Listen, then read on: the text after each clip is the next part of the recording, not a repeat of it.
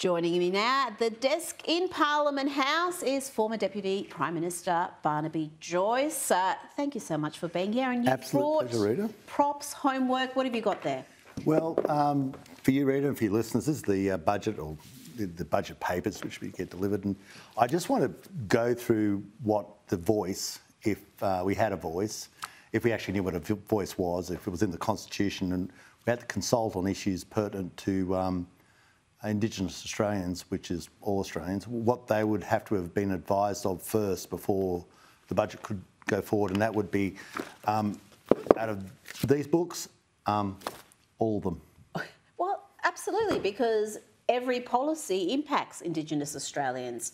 They're not exempt from anything, whether we're talking about foreign policy, whether we're talking about roads, taxes, pensions, defence. I mean, it just goes to show you, because this one might be the last budget we have if this craziness got up, that we wouldn't actually have to do this, Rita. We'd have to actually have advanced all this policy to a selected body, not an elected body, a selected body there in perpetuity or for 8 years, sort of like an Australian House of Lords.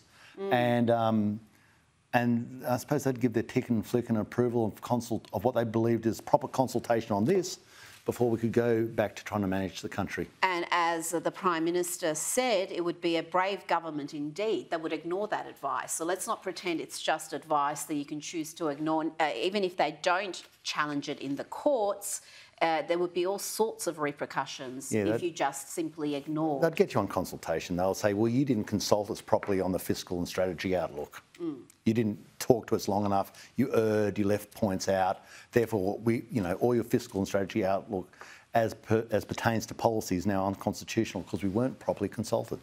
Now, the Coalition's new legal affairs spokeswoman, Michaelia Cash, she has argued that this Indigenous voice is going to destroy equality of citizenship and embed division based on race in the Constitution. Well, no lies detected there, I've got to say. No, that's completely correct. And you think Article 1 of the Human Rights Convention, or the Convention on Human Rights from the United Nations, says that you and I, Rita, and everybody else is born with equal rights and equal dignity. Now, this inherently says that people are born of, if it got through, of different rights. Yep. And what a weird thing for Australia. What a weird thing for Australia. And those rights based on something that you have zero control over. So it's not based on your contribution or your character. It's based on ethnicity, the very thing we should not be. That's why it's such anathema, Rita. That's why people, because they say, you are seriously going to ask me about the colour of my skin and my race before you determine whether I have a right or not? Do you know how insulting that is?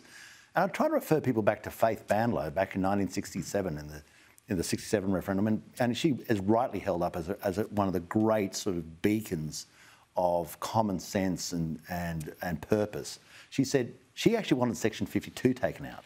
She said my vision is for all Australians to be seen as equal, and that Indigenous Australians or Aboriginal Australians, as she noted them, not be seen as a sort of an addendum, a sidekick but she would be angry as anything about this. Well, yeah, it's become very strange. The new anti-racism seems to have a very racist undertone to it. Now, on the budget, there's been plenty said about how inflationary it may be, interest rates, pressures, but we've got to also talk about housing. There hasn't been anything meaningful done in terms of housing. We've got new data today showing that the Property Council is saying the new home builds have plunged to a 10-year low. We're expecting 1.5 million migrants over the next, 5 years, I think? 900,000 over the next 2 years.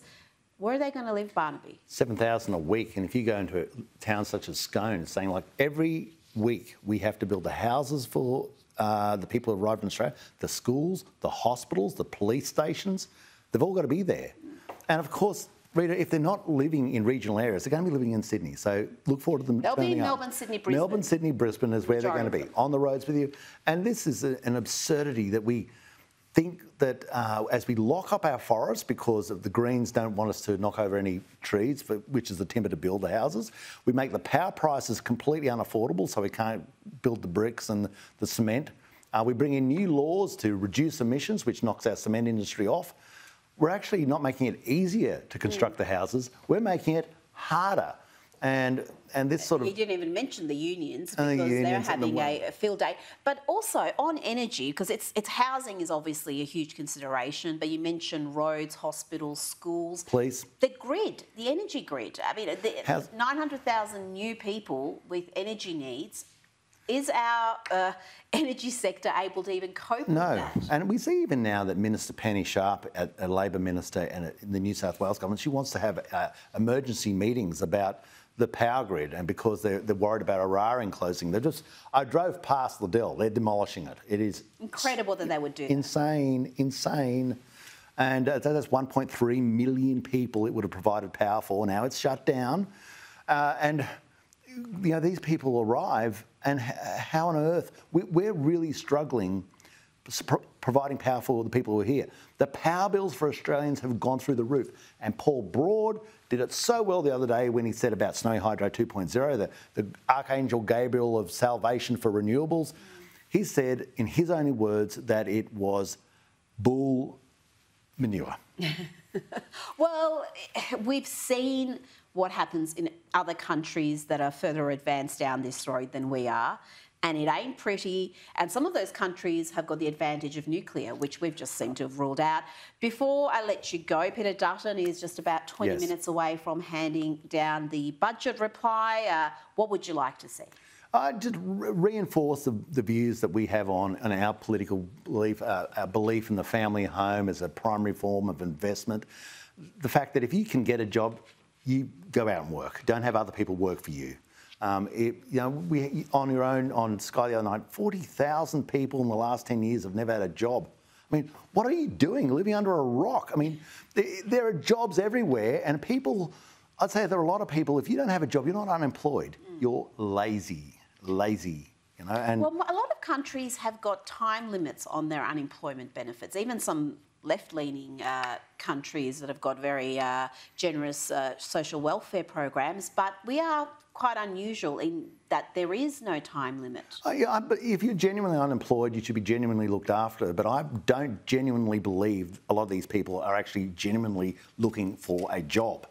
And that means that other people have to go to work for them. You, your listeners, other people stacking bricks, building houses, shearing sheep. The leaners and the lifters we used to talk about. The clerks at the banks, they all go to work and they have to look out the window and say, that person there is not going to work, and actually I'm going to work for them. I must be their servant. Barnaby Joyce, always a pleasure. Thank you, Rita. Again shortly.